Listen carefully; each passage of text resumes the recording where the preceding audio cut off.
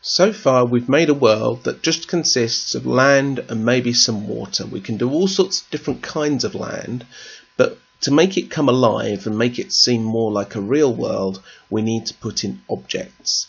The object tool is this one, and this little fellow here is called a Kodu. In this video we're just going to concentrate on objects for decoration.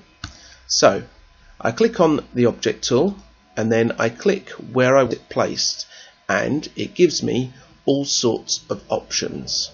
So for example, I click on tree and then I can select the kind of tree that I want, and there we are.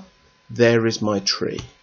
Let's have another one, and let's have this kind of tree and another one.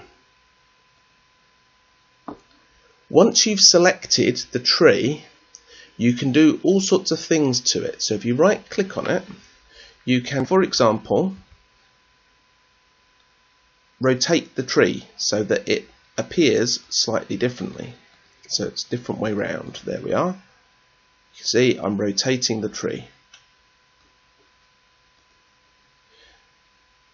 Also, you can change the size of the tree. So you can make it a really big tree, or you can make it a tiny tree, just like this. And so you can get a lot more variety into your level. You can also change the height of the tree.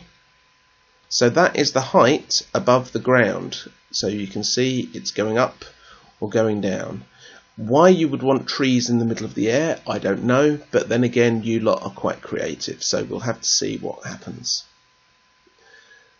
You can also copy trees, and then when you right click somewhere else, you can paste a tree like that. And you can do other things in the settings as well. So the settings give you all kinds of ideas about size and how bouncy something is, how much damage it is, and if it's invulnerable, which means you can't destroy it.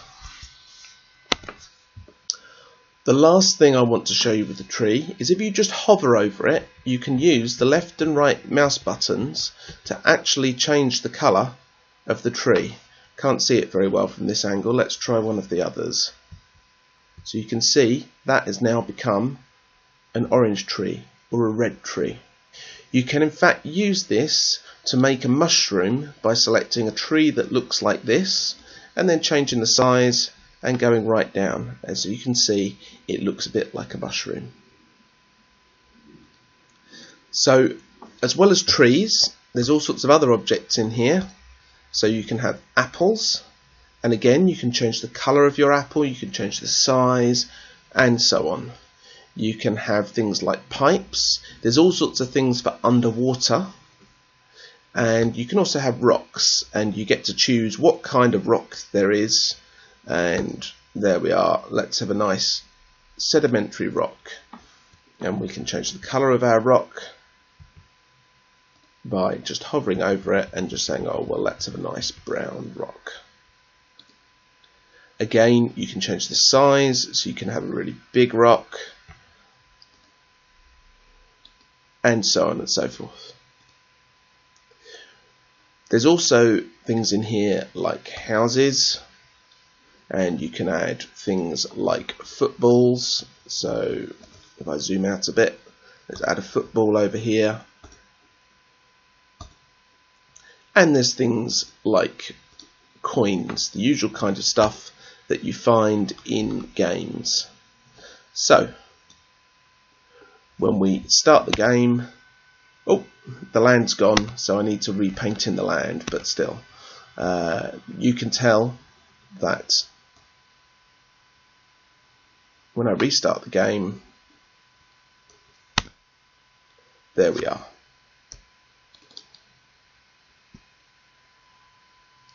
So you can make quite nice little worlds. You can also add in characters, and that's just done by clicking in, and perhaps we'll have a Kodu character.